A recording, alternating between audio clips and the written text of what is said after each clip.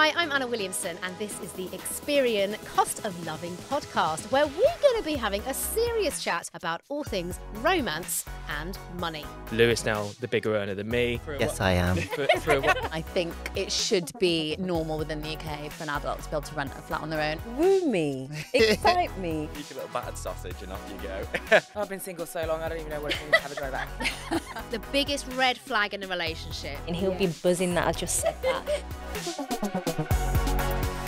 Hello and welcome to the Experian Cost of Loving podcast with me, Anna Williamson, and we are delving into the world of relationships with a financial twist once again today. And a bit of a hard-hitting topic we're going to be covering today, but a really, really important one, and one that I know affects millions of people, and I would say a vast majority of my client roster, and that is financial breakups. When we've been in a relationship, when we've been dating, and our finances as well as our love lives are intertwined, and then suddenly we hit the skids and we go, how on earth are we going to break up?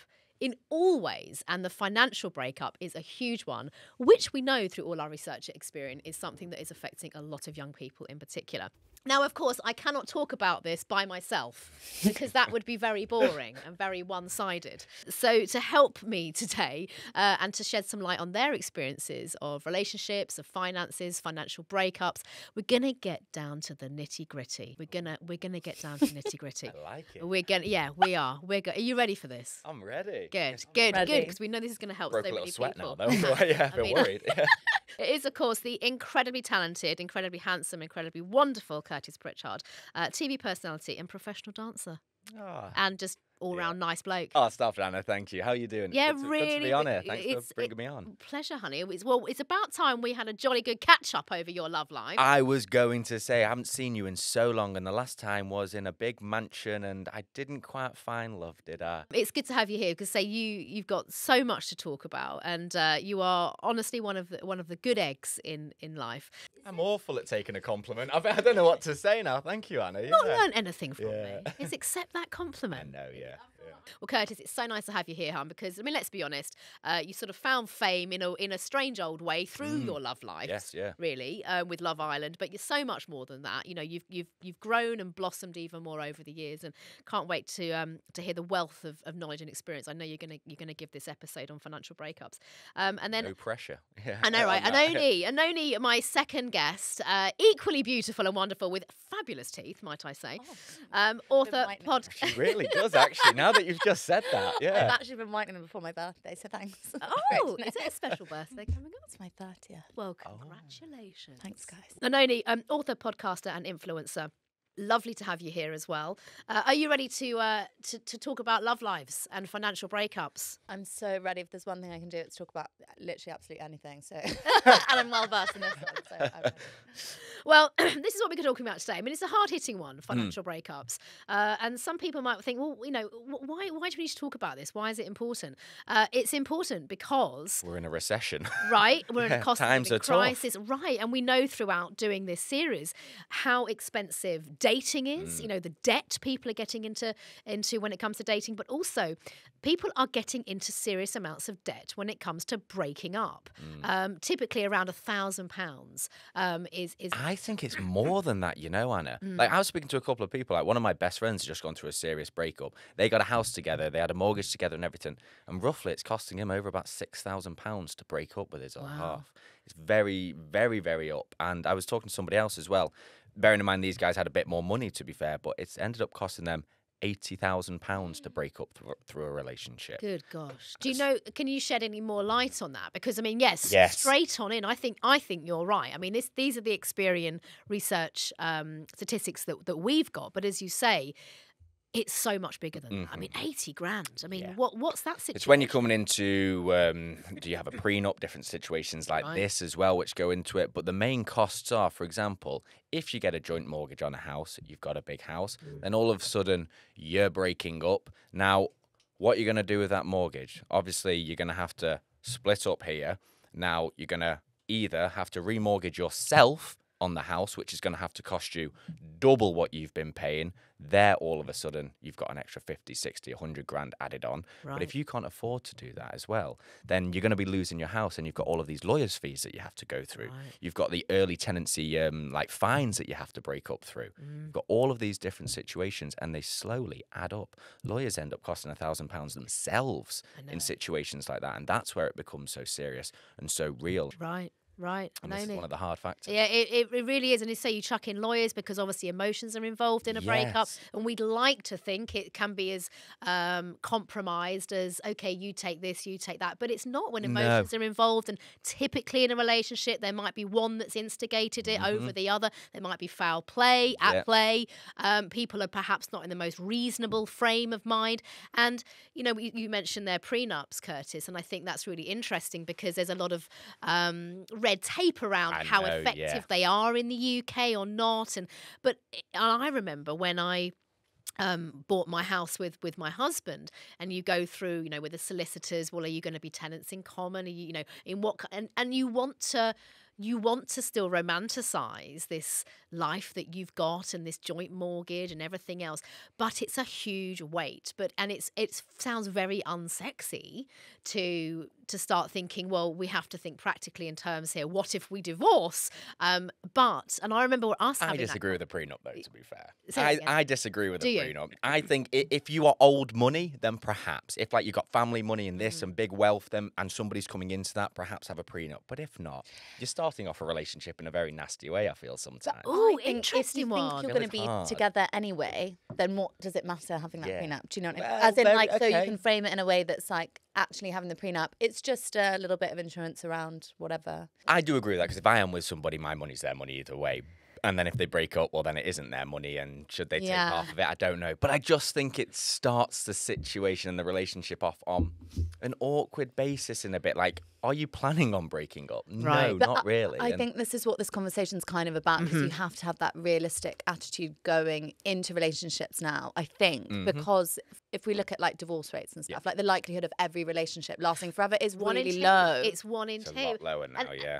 But I get this. I think this is the point of this episode I think that's because because we all want more dopamine and stuff now. Probably, so yeah. we end up actually getting bored quicker. No, in some I think it's elements. probably more to do with women having more rights and being able to leave abusive or difficult relationships compared to years Okay. ago when people would probably be stuck in Great angle. partnerships. Yeah, I You probably got understand that. more freedom. there has definitely been a generational shift in choice and opportunity. But then we do know the statistics around, I mean, we're going to talk about this in a later episode actually, around financial abuse, you know, is very high still, particularly for women. It obviously does exist for men as well. We have to be very clear on that. But I mean, just now framing it around the statistic that we found at Experian. So when we researched people, nearly 1 in 5, okay, so it's 19%, have been in a relationship that ended due to financial troubles. I mean, that is a huge statistic. So to your point, Curtis, I get it. I think, I mean, I'm married because I intend my marriage to last. Yes, I'm not yeah. going to say it's roses all the time. And Not everything is, is it? not Yeah. everything is, and there is disparity around finances a lot of the time. But the intention was to get married, and I'm with you on the fact that I think the intention should start out on that right foot of, well, look, we're in this together as a partnership, as a team. So what's mine is yours, what's yours is mine. But then I very much do think an insurance policy, as to your point, Oenone, is a sensible route nowadays, given this Experian statistic of 1 in 5 break up due to financial issues. And as unattractive as it sounds and as it feels, the stats don't lie. People are breaking up because they're having problems with finances, and then we are in all kinds of hot water. And then to your point there, Curtis, one of your mates is in 80 grand's worth of debt because of breaking up. And it comes down to a lot of mental health as well. For Oh. me, knowing as a male, I want to support the people around me, and I'm sure females as well, you want to support the people around you. And if you don't have the money to do that or live the life that you want and you think your other half lives as well, it becomes a very big mental drain on yourself. And then I always say, if you're not happy in yourself, a relationship will never work. Because if you don't love yourself, you can't love somebody else. I wonder where you learned this from. I mean, I'm so There's proud of you. Some pro on the right of me over yes, here. I'm proud of you. But you're right. You're right. And then this all adds into it. Yeah, it makes it hard. The whole thing just becomes this sort of quagmire of stress. And as you say, and I know so many clients, professionally, but privately, and also just personal friends who are going through breakups, and take the emotions out of the equation of, I'm sad because my relationship's broken down. I mean, that's one whole area I do think seems to get forgotten in all this, because in my experience from seeing people going through this now, it is, as you say, the overwhelming stress and downright fear in a society we're living in at the moment, which is financially just very stretched for everybody. It's almost impossible, we're going to get onto this in a bit, to fathom how we can financially deal with these breakups. I mean, Oenone, have you got any personal experience yourself in financial breakups or difficult relationships with finances, or indeed anyone you know? So I had a breakup with my first serious boyfriend that I ever lived with, and luckily when the actual breakup happened, it was all quite neat, and we did this thing where like he paid me back for some of the furniture he wanted to keep, and we did it all really well, and it was very kind of like friendly and nice. But the problem came when I then wanted to carry on living kind of the standard we've been living as a couple. And I thought, well, I'll just rent a flat that's like the same amount, which I can afford, I think.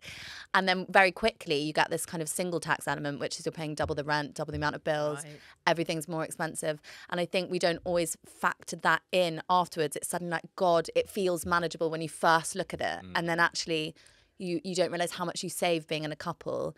And I think on the flip side, that idea as well of, it being cheaper to live with a partner forces people into living with people too soon as well. Like in the cost of living crisis, you're thinking, I can't afford my rent, so maybe I'll move in with this partner. Yeah. Then you're kind of living with someone that you don't necessarily want to be with, and then you have the financial breakup the other end. So I think just it's all a bit of a mess in terms of finances dictating how relationships work, which is really sad. It's a massive commitment though as well, moving in with somebody. Like I would suggest it, in my opinion, I haven't ever bought a place with somebody or moved in with somebody, but how I would try and look at it is not what both of our wages can afford. It would be more, what can you sort of afford on your own? Not because I'm planning on breaking this up, but who knows, one of us may lose our jobs, one of us may do this, and then one person may have to be paying for that mortgage anyway, or that lease. So I would always try and look at getting a property that you can afford on your own, then doing that together, because then in a worst case scenario, even if you break up or not break up, you can still fund it from one person's wages. Yeah, it's kind of living within one's means, isn't it? And I think this is sort of the whole point of Experian as well, really helping people to manage their finances and being realistic. I think what we've experienced over this podcast, other episodes, are just these unrealistic expectations, living standards, living on credit, and I do think particularly generationally, our generation is really in trouble. 1,000%. Because Anna. to your point, Curtis, exactly. It's if I can actually afford, or us as a couple, or I'm thinking about being in a relationship to afford this, medium standard, small standard, just what I need. But we don't, because we all see these amazing big things and we want We're this, all stretching ourselves to what we want, and then we find ourselves in this absolute problem when suddenly it all blows up and we go, I don't need a 5-bedroom. I've seen this happen actually. Someone that I knew, she and him, they were in their mid-20s. He was doing quite well. They bought a 5-bedroom house, new build house for 600 grand down in the southeast. It's a lot. I mean, firstly, I'm thinking, how the hell do you afford that? I mean, seriously, but none of my business. But so they bought this house. There's 2 of them in a 5-bedroom house. All lovely and wonderful for the first 6 months. But a few spare rooms there. Right. But 6 months later, unfortunately, the relationship ended. There was cheating. There were a lot of foundational issues in that relationship. But again, it was kind of pie-eyed, let's buy this massive house. But he owned the house. So then the young lady found herself in a position where, well, he didn't want the house anymore, but she couldn't take on the mortgage on that 5-bedroom house. So she moved out, had to go back into her parents' home. He then obviously, like you were saying a little bit earlier on, then was landed with all of these penalties for having to get out of his mortgage. And I think, it cost them to then get rid of the house. It cost them £35,000. That's what I mean. By contrast, I would say that I was renting a 1-bed flat, and as an almost 30-year-old woman, I think it should be normal within the UK for an adult to be able to rent a flat on their own. I think the difficulty is in the cost of living crisis. When I say living with a partner makes it cheaper, we're splitting the rent of a one-bed flat together as a couple, rather than I'm not talking about buying houses or spending hundreds of thousands of pounds. I mean, I think the difficulty comes in where for general people, it doesn't matter if you're in a really well-paid, successful job in the city, the majority of people from 25 to 35 can't afford to even rent a property on their own. Yeah. No. And so I think that stress from the cost of living is what then increases this tension with the financial breakups and rushing into relationships. I would say the majority of people in my age bracket don't own properties, especially in London, and won't. And so I think the financial breakups tend to be about like getting out of tenancy agreements early, or kind of even just getting not even like big ideas or grandiose, just even getting like a place of your own rather than sharing like a 6-bed flat share. Do you know what I mean? Right. Which is quite depressing, but I think that is the current climate for most people living in London. I think you're right. And so the average salary is around 30 grand. And I mean, that's not going to get you much down in the southeast. I mean, in different parts of the country, you know, you're going to get a little bit more bang for your buck. But as you say, the easier and more sensible option, particularly when you, as it feels in that, I'm in love, I'm in lust, you know, we're in the honeymoon phase. Oh, do you know what? As you say, let's cut our losses, let's move in together. Boom. We also then get to hopefully have a little bit more spare cash to finance our social lives. Trial periods are the best thing then. Curtis, this trial is maybe periods. the best thing. Like trial a 6 months trial period where you know you can end the lease after 6 months. So therefore, if it breaks up in that 3-4 month situation, you can at least afford that last little bit, and then you can come out of it nice and easy, and you've not put yourself in too much debt, risk, or worry. I think the more and more we've been, you know, doing this podcast and talking about this, the importance of due diligence is so important. And I'd say I'm so one foot either side of the fence, because I'm a big fan of romance. I'm a big fan of love. There is nothing more unsexy than entering a relationship when you should be swinging from chandeliers and going, right, can we just sit down now and discuss, you know, what it could possibly look like, you know, if and when things go wrong. But to your point, Naomi, but 50% of relationships do.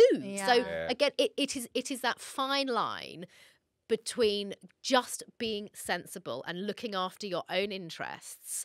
I think that's really what it comes down to first. So in reality, we need to bring it to schools, really, don't we? And like, we do. Education is the main thing from a younger age to make people realise how to use their money smarter and how to make their money make money for them and how to budget and save. And I think that will then change a lot of the younger generation as they get older and cause a lot less stress. Because to your point of that, because did anyone ever teach you about finances? Nothing. Or relationships? No. Well, that was going to be my second point, because finance is one thing, but also I'm a hopeless romantic, but I've had like 20 the ones. Same. So like by the experience of knowing that like not every relationship lasts, I have started to be like, I love you and I think we're going to be together forever. At the same time, I've said this before and I've done this before, so maybe let's kind of feel like we've got some safety parameters in there. And like a lot of my friends who are women my age, maybe looking to buy or share with a partner, they've also maybe had a big breakup in their late 20s. And so now they're going into this new, more serious relationship, again, being like, right, I'm going to have contracts written up of if someone moves out. And it is unsexy, but it's also really practical. And you just never know what will happen. And I think being taught about relationships in school, also learning that, you know, not every relationship that ends is a failure, and that not every time you're with someone for a certain amount of time, it doesn't mean you have to be with them forever. Do you know what I mean? I think that's also a good lesson. I agree with you, and I think it's an empowering lesson. It is an empowering lesson, and we can still find love for love, but we can just do it more sensibly. And as we know, there is nothing more sexy than being financially savvy. I mean, 1,000%. Truly, honestly, someone that is saving for something. We talked about loud budgeting in a previous episode. Someone that is proudly saying, I can't afford to go out on the Raz on Friday because I'm saving up for something else later in the year. That's sexy. That's someone thinking with their own brain, not just being driven along for the ride, going, fine, I'll just, you know, spank 200 quid up the wall on it feels boots. really good as well, because I've done the spanking £200 on, thousands of pounds on this and that, and I've watched my money go down and down and down. And I'm paying a mortgage, a blimmin' expensive mortgage, to be fair, because everything's gone up in price. I know. And I've realised that actually I've started budgeting now. I've given myself spending money, only £500 I've given myself a month to spend. I like and that. It is one of the most satisfying things. I am writing down what I'm spending every single day now, and I've never done Makes this. you more aware, especially because I think with contactless, you can just tap, tap, tap. Yeah. Sometimes I go out and I'm Free like, money. I'll be like, you spent Unlimited. £130 on your card today. I'm like, but I just bought a Kit Kat. What? On what? How am I Exactly. Because you go out, you buy yourself a little treat. I agree. Yeah.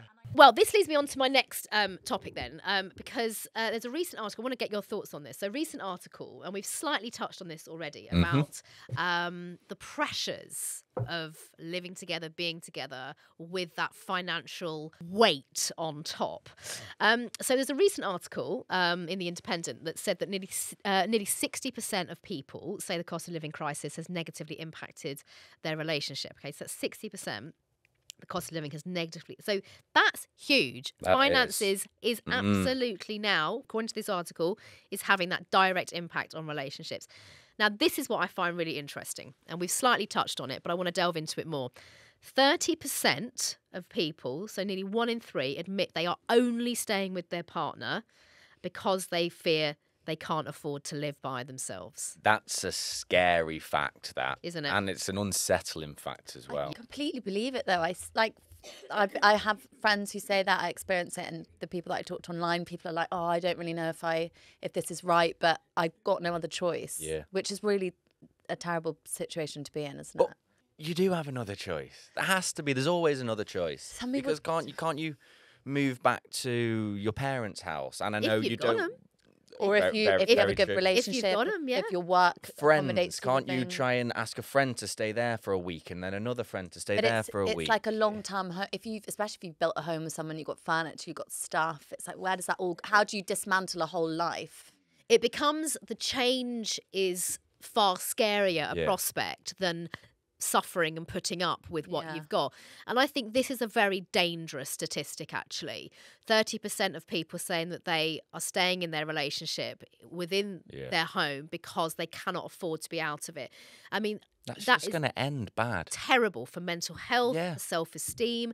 Imagine the conflict between that. You're also limiting all possibilities at finding joy and love elsewhere, all because you are handcuffed financially. And I always say you have to go through a tough time to sometimes have a great time, but that isn't even going through a tough time to have a great time. That is, Right. you're just putting yourself through a tough time there and there's no end to it. Right. And that's why I would say really try and get out of that scenario and don't think like that, because it will be hard and it'll be blimmin' hard. And I don't want to say take a loan out, but if that's what you may have to do to just get yourself on your feet, and then you can, if you have a job that can sort yourself out, pay that loan off slowly and make sure you do pay it off, because the interest rates are incredible if you don't pay them Right, loans and this off. is where Experian can be really helpful at Yes. guiding in any form of doing that. But actually, to your point, I think exhaust every avenue you have in order to change your situation. And I'm a big fan of the old pros and cons list. And sometimes, but some people do feel genuinely very trapped, and they're thinking, I just let's say they don't have a family, they don't have a support network.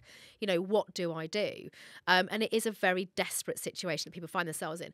My husband and I do joke that it's too expensive to get divorced for exactly this reason, because I'd say we live quite modestly and within our means, but equally we know full well that if we weren't together, my God, thankfully we do love each other enough, and whenever we have a bicker we work through it, but we are quite open with each other, that my I think goodness, that's good. That's probably why you got. I think that open Yes. communication is part of the strength in a relationship. And I Right. think going back to the thing we were saying at the beginning about having those conversations about your finances beforehand, or being honest with yourself, might stop this happening later down the line. Because I do think people move it. I've genuinely seen this also, like getting to an age where you don't necessarily want to live in a house share. People are like, well, I'm just going to move in with him because it's Right. cheaper. And then obviously I think that's when 5 years later, you're like, oh my God, I didn't actually like them that much.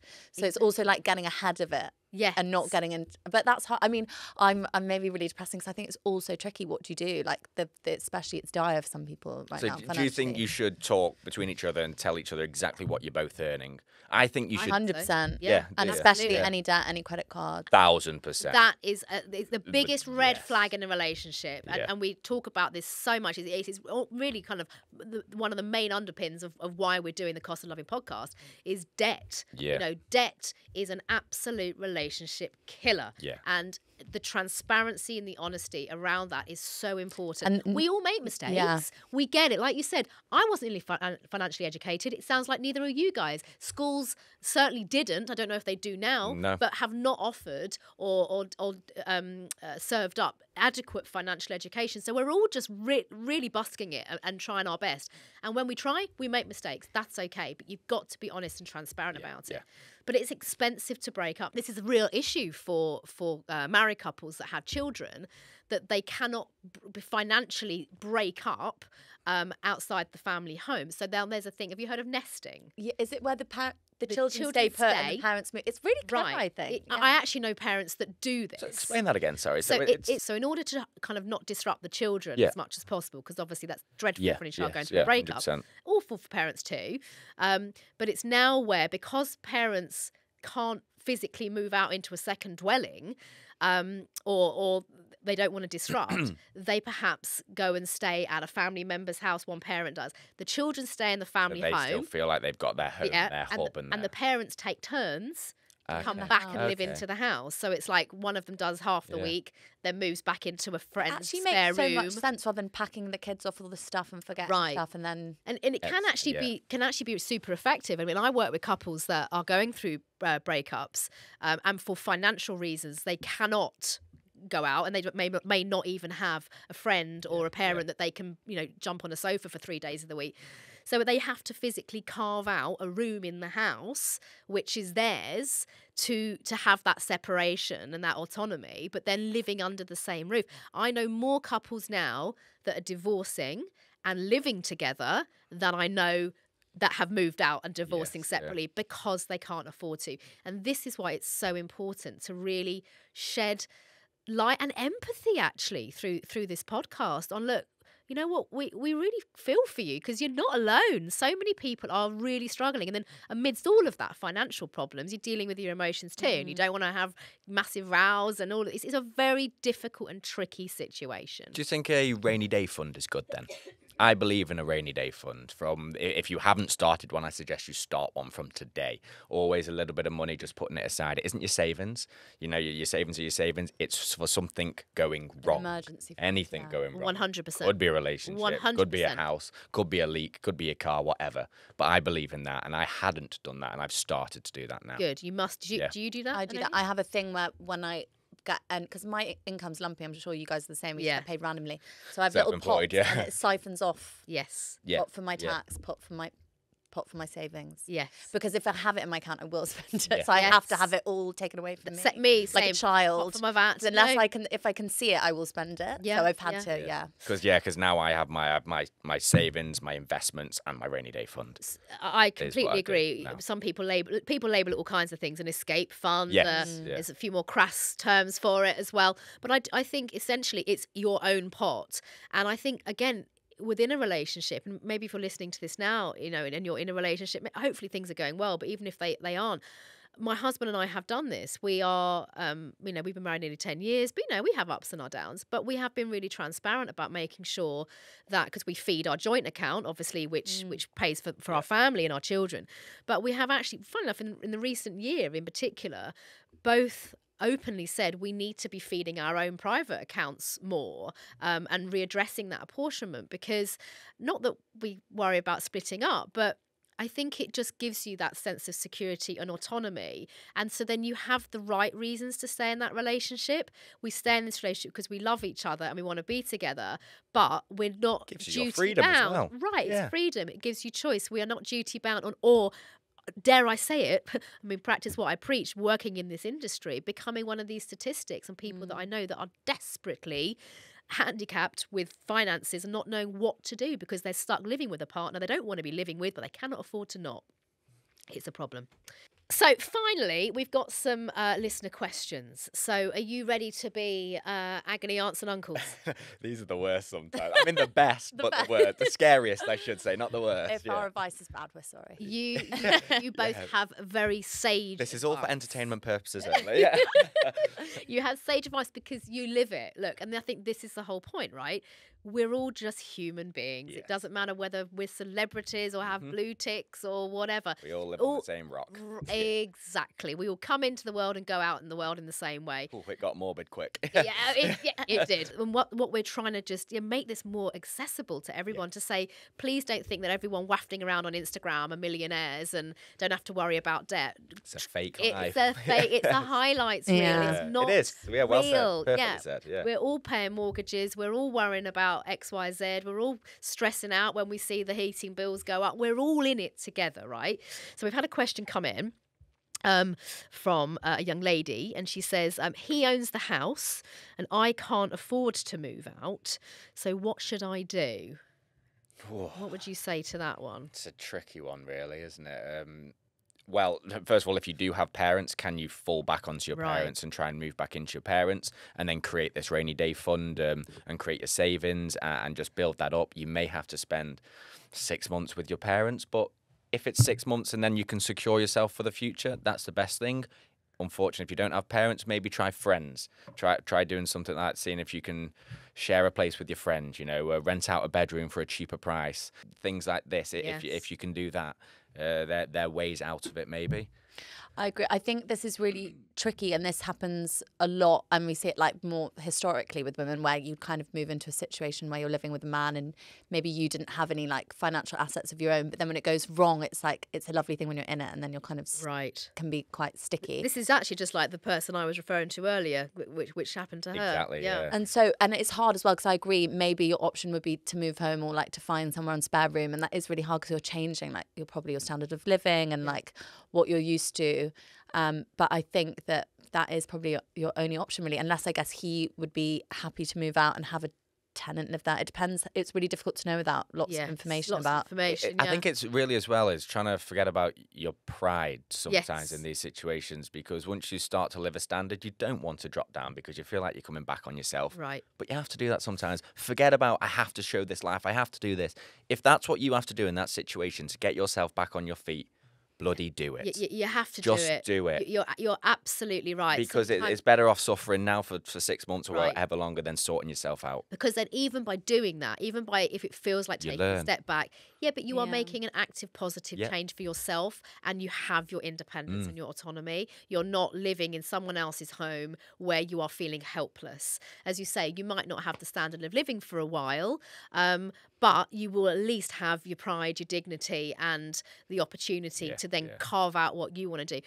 So easy saying it, though, so isn't easy. it? I mean, Doing it's so easy saying that. And, it's so easy. Well, I know from this young lady that I know, she really did not want to be living in her parents' box room. She was living in a bougie 5-bedroom house, and she did not want to, but I remember saying to her, well, it's a means to an end. And now, she's about a year on, and she's in her own place now, and, things are going better. She's got a better job, and things are on the up. But I also think as well, I don't know really what's going on emotionally with this relationship, but I also, if there is any sort of reasonable behaviour with the breakup, to have a really honest chat. And as you say, that is a risk of being extremely vulnerable, but saying, look, I am really worried here and scared because I don't feel like I hold any cards. I'm in your home, your finances. And one would like to think, and I know this is not always the case, that there is some level of compassion for the relationship you once had and the love you once had for each other, to ask for his help in whatever way that might be. Is there anything he might be able to assist you with in order to help you both move on and split amicably, so you don't feel so powerless? I think this points back to your idea of the rainy day fund, where it is so important that even if, say, you're living under someone else's roof and maybe you're not paying that much rent, you still got to be setting aside that money in case at a later date, something happens or goes wrong. I think you're right. They try and speak to the guy or the girl and see, can I stay in here for a little bit whilst I'm finding somewhere, and then if he starts or she starts seeing somebody, then you have to move out. But exactly. And worst case scenario, we don't know the marital status or relationship status legally, but if there are, if you are some way linked legally with children or finances, and there are lots of free legal advice you can get. You could go to Citizens Advice Bureau, or lots of lawyers will give a free 30-minute phone call just to give you a bit of heads up advice. So there are things you can do, and I would probably get a little bit of third-party advice on that as well. And then the next question we had, how do you decide? Oh, this is a tricky one. You've gone through this, Oenone. How do you decide who gets what furniture and joint possessions that you bought together after breaking up? Someone sent that in. Well, me and my partner bought all the furniture together half and half, but because I was like decorating both our half a sofa taste, I was actually quite pleased. Cut it in half. No, I basically was like, do you know what? I was like, you keep all of that. You just give me back the money for half. So he just paid me all the half, because I was like, great, now when I move on my own, I'm going to do exactly how I want it. So I just was like, didn't want that anyway. You keep it all, and I quite like that. But I think it depends how you paid for it, and we just did it really even, and we paid half and half. So whoever wanted to keep whatever, you pay the other person the other half. But what happens if it's worn down and a bit like broken if you've been together for quite a long time? Well, I Does somebody still think I'm just playing devil's advocate here. Yeah, but I think it was like we both bought it as it was together. Yeah. So whoever wants to keep it, Yeah. you just keep it. But So be as amicable I with said, it I had a all. really amicable breakup. So Yes, yes. that's probably quite Yeah. unusual.